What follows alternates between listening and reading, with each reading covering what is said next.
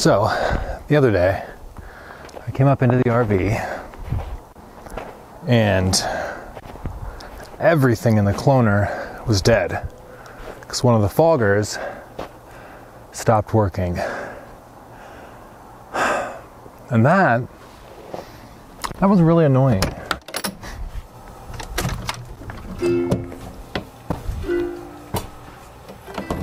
But it reminded me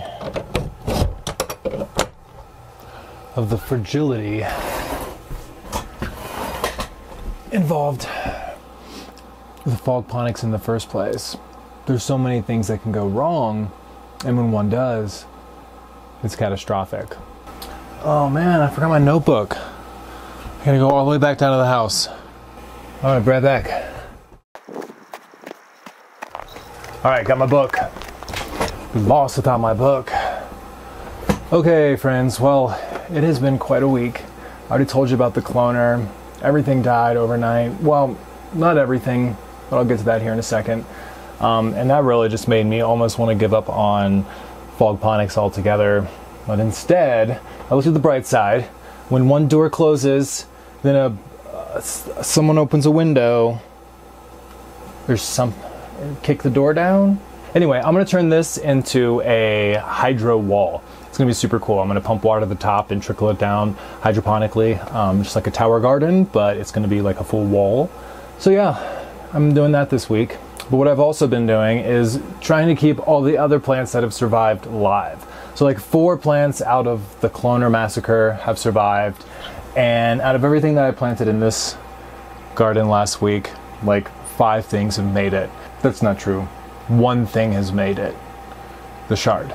It's the only thing that's survived. Everything else has wilted and died off. No matter how much humidity I gave it, no matter what I tried to do, the roots aren't getting enough water. They aren't getting enough nutrients. I was pulling pucks and they were bone dry and the plants were dead. So it's like, of course. But adding the other fogger to the bottom has made a big difference. That's delivered so much more fog to the top, and the plants have actually seen growth now rather than just wilting and dying. So that's been good.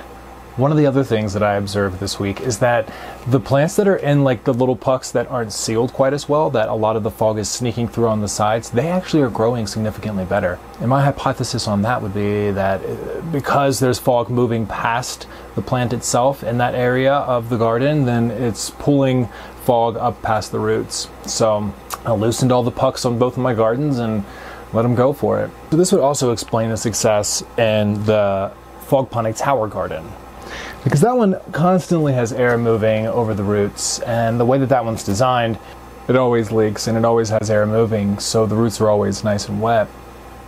So one thing I haven't really talked about with you guys with my Fogponic setups is they both have separate chambers for the roots to grow in. And this is because I could easily go out and build a DWC Fogponic setup with just a 5-gallon bucket and one of those atomizers in there creating fog.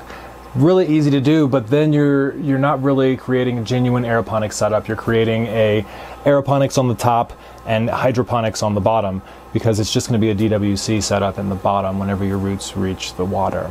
So I want to try to do a genuine, true aeroponics, Fogponic setup and have an isolated chamber with no water on the bottom, just fog that's pumping in and feeding these roots nutrients. That's really my goal with all this, and I know I could do the really easy DWC Fogponic setup, so I don't want to see that in the comments. What I'm trying to do is something obviously a lot harder, but I think it's going to be a lot more rewarding when I nail it down. Cloner is dead, but I'm going to be making a hydro wall. That's going to be awesome, but it's not going to be a Fogponic. It's just going to be a hydroponic wall. It's going to be really cool though, so get excited.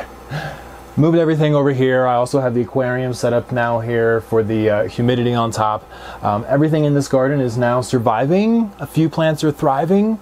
I'm really trying to stay genuine to the aeroponics aspect of this, and I know because of that I'm causing myself some more headache, but I really want to see it come through in the end, and I really am loving making these videos, and I hope you guys are enjoying watching them. So comment down below, and I will see you next week.